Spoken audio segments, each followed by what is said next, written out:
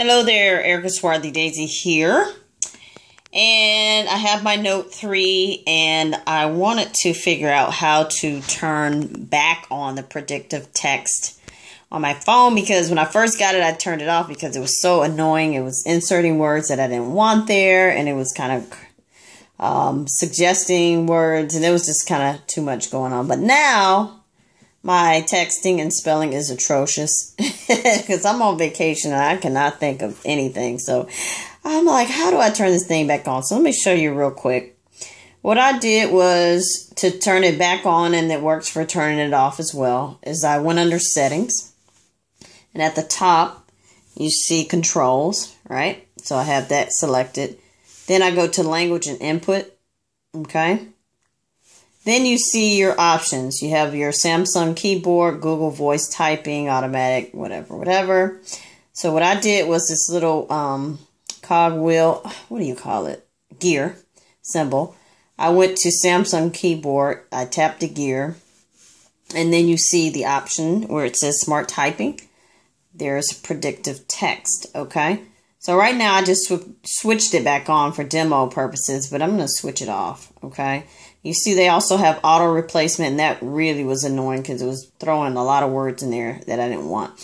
So let's look at how this predictive text feature off looks like. Okay, so when you open up a text message, I select the box, and as you see, if I'm starting to type, there's nothing popping up. Okay, so that if you are a great speller or you don't really mind not having the suggestions, you can definitely turn that feature off. Now let's look at it turn back on.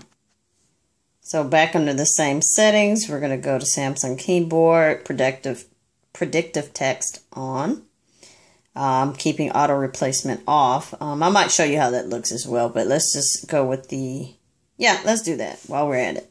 Let's go ahead and look at what it looks like now. Okay, so as you see, the text box is ready for input, and they already have some words that they're suggesting. So I can tap on the word, or I can just start writing the message. So the dog. So you see they have all these suggestions. It can be dog or fog or dig. They don't know what I'm trying to say. Is a good idea, right? So that's just showing you how the predictive text kind of works. They try to predict what you're going to text to another person. Let's see. Now, if I erase that message and I start with a first letter, right? It could be anything.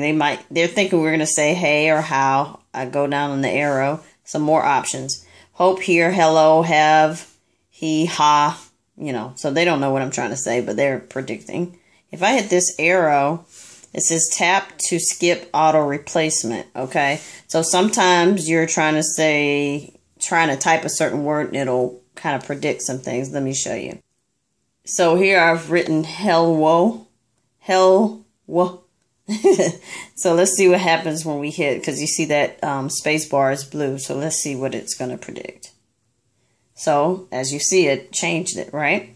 So this might be a fit for you if you like accurate typing or texting, and that's definitely something. I'm doing a lot of transactions this summer. I'm in a couple of groups, and I need to make sure my texts are readable and make sense. So anyway, that is how you use predictive text on the Note 3. And of course, if you have a Samsung device, you can try to see if the settings are similar so you can activate it on your own device. Erica Swarthy Daisy, thank you guys so much for watching. Bye.